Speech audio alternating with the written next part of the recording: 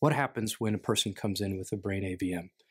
We talk about the natural history. That means if we do nothing about this brain AVM, what's going to happen next? Are they going to have a hemorrhage the next day? Or is it going to be 5 years or never? Well, unfortunately, we don't always know.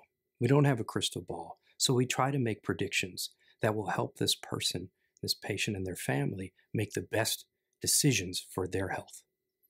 So what goes into that decision? The size of the AVM, the location of the AVM, the hemorrhagic status, and a host of other risk factors that we go through in our clinic visit.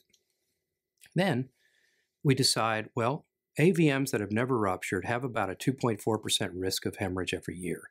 So if you add that up, it gets significant. Sounds small, but for a 20-year-old, over the next 60 years of his or her life, 2.5% each year can add up very, very quickly. And for each hemorrhage, there could be a 30 or higher percent chance of morbidity or major mortality. So what are the ways that an AVM can be treated? Well, first, it can be observed. That is one observational treatment, understanding the risk, benefits, and alternatives that go into that. But I think another way that we specialize here at the Brigham and Women's Hospital is surgery. What are the advantages of surgery? Surgery means we can go in, delicately dissect out the vessels that need to be preserved for normal function of the brain and remove the vessels that are abnormal, the ones that would potentially lead to a hemorrhage or death. And we do that under a microscope, and we take our time. I always turn off the clock when we do this part of the operation because it really just doesn't matter. It means that we get this thing out in one piece, and that patient will do well because that's a cure. And they can walk out of the hospital and never have to worry about this again. So when it works, it's fantastic. And depending on the grade of the lesion, 1 through 5, the risks change. So the smaller the size, the less risk. The bigger the size, the higher the risk. Another way that we treat brain AVMs at Brigham and Women's Hospital is through radiosurgery, radiation, directly shrinking down the AVM, perhaps in those AVMs that aren't amenable to surgery. Now, the good part about brain AVM radiation is that there's very little upfront risk. The not so good part is it takes years for the radiation to work and may not always work. And so we have to judge the balance and risk of all of these management decisions. Another way that brain AVMs can be treated is endovascularly, something we also do, that I personally do and my partners do.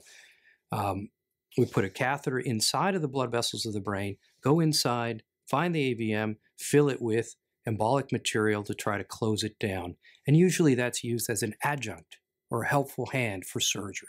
So the multidisciplinary approach is nothing new to neurosurgery or to medicine in general. But for brain AVMs, it's quite useful because the different modalities of treatment are done by different specialists. I myself do both endovascular and surgery, but we have colleagues that are going to help us with the radiation effects. We get together on Thursdays in a conference and discuss each patient, their goals, the lesion, and how we may be able to help as a team. And then we bring that information back to the patient and say, well, these were the opinions, but what is best for you? And in this circumstance, in our hospital, in this patient, it's all very individual. You know, you can't just open a book and say, what's the right answer for a brain AVM? It's just much too complex. It has to do with the person's goals and what they're going to do in their life and what age they are and what is their risk tolerance. So each one of these conversations has to be individualized. We keep track of all our patients. I know all of them from the very beginning. I want to know my results so that we know we're doing a good job. So we benchmark ourselves against anyone. And if you come to me, I'll show you what the last 100 were like. And I think that's really important. My goal for any patient that I encounter is that I deliver the best and absolute best possible care that I can for that patient. That means it's got to be individualized to understand that patient. Where are they coming from? Whose family are they? Their mother, father, son, daughter. What matters to this person? Because in our profession, it's not just the disease we want to treat. We want to help the person. We want them to get back to life, be functional. Whatever it is their goals are, become my goals.